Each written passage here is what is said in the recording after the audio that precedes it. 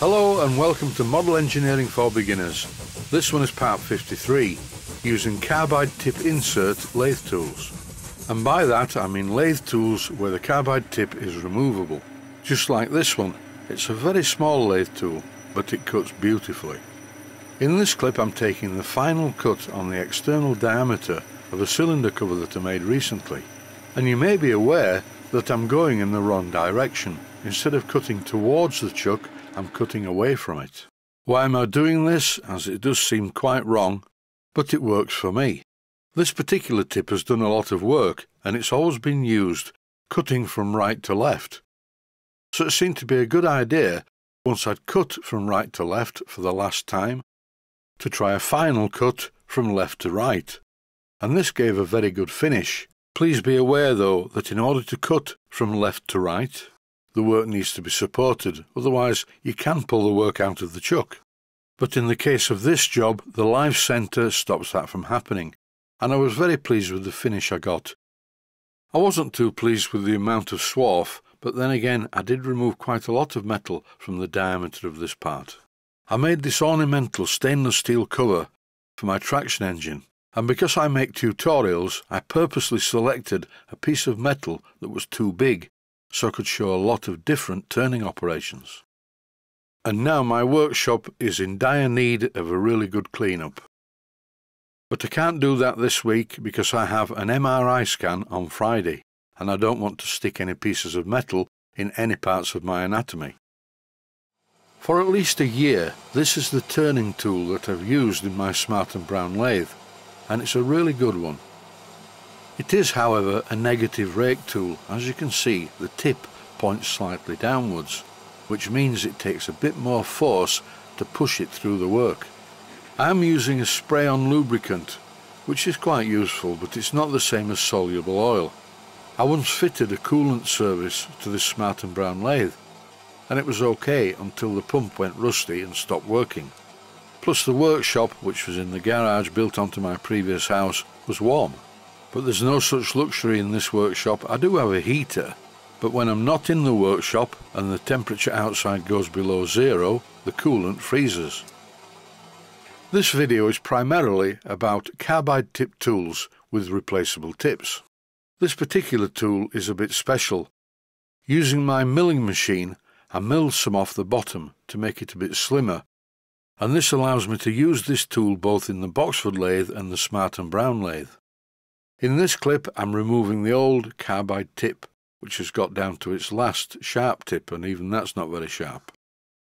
The tool tip is held in place by this clamp, and it's all very clever.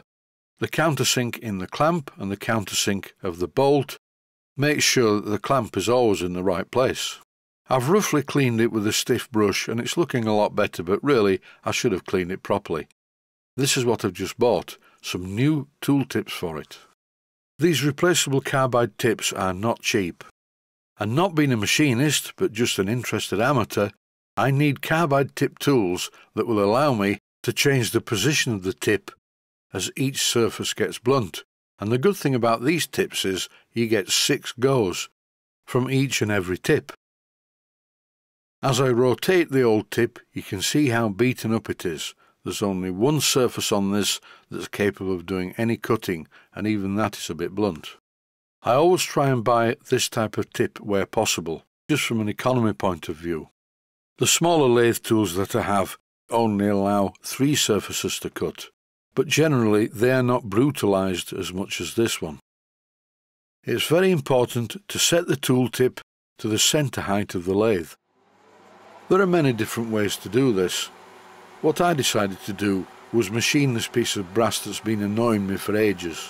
I want to get rid of the hole that's been drilled in the middle of it. You don't have to set the tool's center height this way. You can use a center fitted in the chuck and then just line the tool up with the point of the center.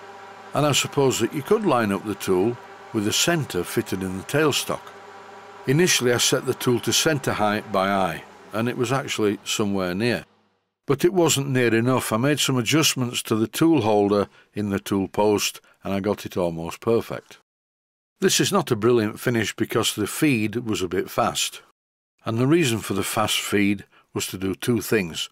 One makes some rings in the work and the other just to speed up the job. You can clearly see the centre of this piece of metal. My Myford lathe sits on a worktop, resting on foam pads. Very unorthodox, but it's very true and it works well and it's quiet. Underneath the workbench is a drawer, and I made the runners for it, but it's a bit crude. I think I'll buy some like I have in my other workshop. I keep assorted pieces of tooling in this drawer, but I'm running out of space. Moving on now to a different type of carbide insert for a different type of cutting tool. These tips are for a boring bar, and here it is. And exactly the same as the previous tool, these tips will allow 6 cutting surfaces, which makes them more economical because once again they are quite expensive. This is not intended as a pun, but now it's top tip time. This was a boring bar sent to me by a viewer, and I was very grateful for it, and I used it for a while, but the type of tips it used only allowed for 2 cutting surfaces, and besides which it didn't last very long. And when I phoned RDG Tools, they hadn't heard of this particular tool and didn't have any tips for it. So instead I bought another boring bar. This one's a little bit bigger and takes carbide tip inserts that have 6 cutting areas. These take triangular tips, but you can turn them over. This tool comes with a couple of Allen keys, one for the clamp that holds the tip in place and another one to remove the register where the tip fits. The boring tool came with the tip already fitted, so it's a simple job to fit this into a tool holder which will be exclusively for use in the Smart & Brown lathe. This will be great for boring cylinders. After machining that piece of brass bar at too high a speed, there was a lot of brass swarf everywhere. As I mentioned previously, I'm not going to do much machine cleaning because I don't want to stick any pieces of swarf in my person. But after the MRI scan on Friday, I can clean the workshop, which will be a good thing. Once again, there are different ways to obtain the centre height of a lathe tool, whether it's a boring bar or whether it's a normal lathe tool. As before, a centre in the chuck would be okay. You would just align the tip of the tool with the centre of the centre. Did anybody notice me setting the centre of the tool to the centre of the machine marks of the piece of brass that you've just seen me turn with the other tool? The tip of this boring tool is now set to the centre. Although this is a boring tool, at the moment I'm not using it as such. I bore a little way into the brass and then I changed the position of the traverse so that it comes towards me. As you can see in this clip also, the feed is still a little bit high, but the finish is really good. That seems okay, so it's time to test the boring bar at doing what it's supposed to do best, which of course is boring. And okay, this is only a piece of brass, it's not exactly steel, stainless steel, or even cast iron. The piece of brass is cutting beautifully. All the chips are very uniform and I'm sure they're quite sharp, but I'm not going to try and stick my finger in them. I can't fault this cutting tool, nor the other one, and really when I look at how much they cost me, with 20 tips, that's 10 for each, not much over £100, well worth it. Don't forget, my recommendation is try and buy carbide tip inserts that allow you more than 2 surfaces to cut, preferably 6, like the ones I've shown here. And that is it for this episode of Model Engineering for Beginners. Stay safe, stay healthy, thanks for watching, and I hope you found it useful. Please take the time to visit my Mainsteam Models website and click on the section of the website that says Video Playlists. And by doing that, you can find other videos that you may like to watch. And by using the playlists, you can actually watch the videos back to back.